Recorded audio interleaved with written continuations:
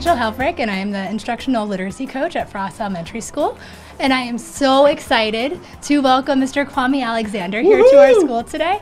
When I met Kwame this summer at the International Literacy Association conference, I knew that we had to get him at the school. His infectious personality and his love for kids and his love for writing and reading was something that I knew could bring writing and reading alive for our kids. So I'm so thrilled to have you here. Thank you so much for coming today. Thanks for inviting me. Any chance I get to share my love of words with kids is important to me, because I was that student who didn't like reading too much because I had been forced to read these books at home, and I had just sort of fallen out of love with literature, and so I wanted to write books.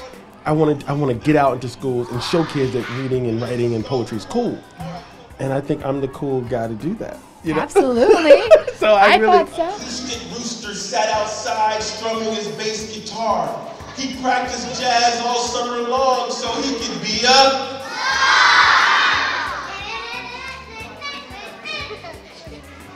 Mules Davis led an orchestra that featured 3 cool cats.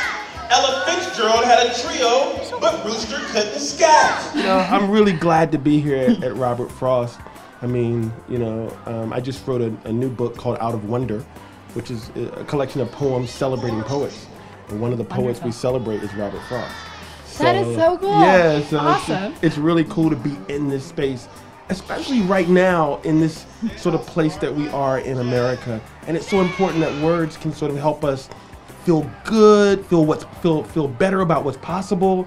And I think poetry helps us become more human. And it's just it's the right time for that. And I want to bring that back into our hearts. And so thank you for letting me bring it back into your school. Thank you. It's our honor and pleasure. Thank you so much. Yeah.